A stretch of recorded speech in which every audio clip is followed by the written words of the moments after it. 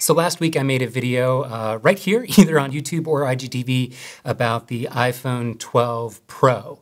Not the max size, but the 12 Pro. And I basically laid out the fact that I thought the material choice of stainless steel combined with the overall size just felt awkward in my hand. I did not like the fact that the phone was a little bit bigger than my 11 Pro, plus it had rounded edges, plus the stainless steel. It was just an awkward mess. So I returned it. I sent back the Pro. First time since I've owned an iPhone that I've sent back the best model you could buy. I was just sick and tired of the overall size. And today, I got my iPhone 12 mini. I've actually got a lineup of phones here. I don't have, all the new phones, and I don't have all the old phones, but just to give you some relative sense of comparison, I wanted to show you the original iPhone. So that's what this little guy is, the iPhone 1. If you were ever an owner of the iPhone 1, this is how the 12 mini compares in size. I would say it's actually much more along the lines of the SE. So if you ever owned the iPhone 5 or the more recent iPhone SE, it's definitely in that ballpark in terms of overall footprint. But what I never liked about the SE, though I loved the form factor and overall size, the screen not being edge to edge was always just too small, too limiting. Obviously the iPhone 12 mini being edge to edge with its display, I think it's the perfect size. I didn't look this up, but it does feel like it's got an aluminum edge instead of stainless steel, so you get more of this matte finish. For some reason, I decided to go seafoam green. I don't know why. It's not really aligned with my personality, but I've always gone like white or black, so I just wanted something different. It feels fantastic. I love the screen size.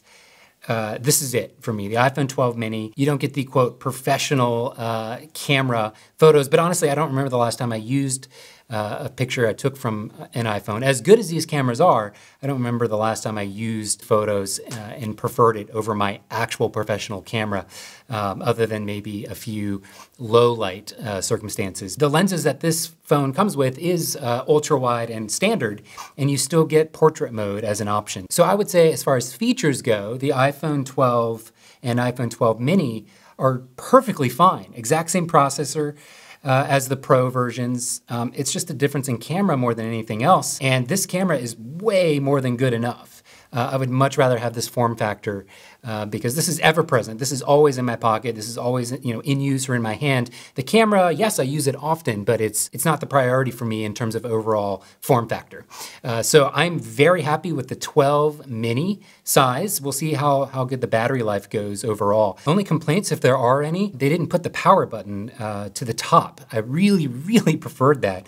And they did that with the iPhone SE and the iPhone 5, but not on this one. I guess maybe there's something internally with the camera that prevents them from doing that. I'm constantly, accidentally taking screenshots with the volume down and power button. So, and naturally, it just feels with this form factor that the power button would be right there, but it's not. So that's kind of annoying. I also wish, Apple would go ahead and make the jump to USB-C for their phones, but that's whatever. They do have the MagSafe connection for the iPhone 12 and 12 mini, which we'll see if that's useful or not. This, I think, again, just looks kind of stupid, but whatever, maybe functionally it'll prove to be really helpful. Who knows? I mostly use Qi charging, so I doubt I'll use the MagSafe charger very much. Time will tell. If you're on the fence and if you like a reasonable sized phone, I would absolutely go with this. Not the 12. I'm pretty sure the 12 is more similar to the like 11 or the X series phone. You can see them side by side here. This is the 11 Pro. And I really liked the size and shape of the 11 Pro being with the rounded corners, but it still was always just a little bit bigger than I would otherwise prefer. Every time I pick this up in my hand, I have to reach a little further than I'd like. 12 mini seems to solve that. Again, very happy. I am bought and sold. iPhone 12 mini. This is the one that I'd recommend for the vast majority of people. So let me know if you have any questions or thoughts. As always, I appreciate your attention. Bye.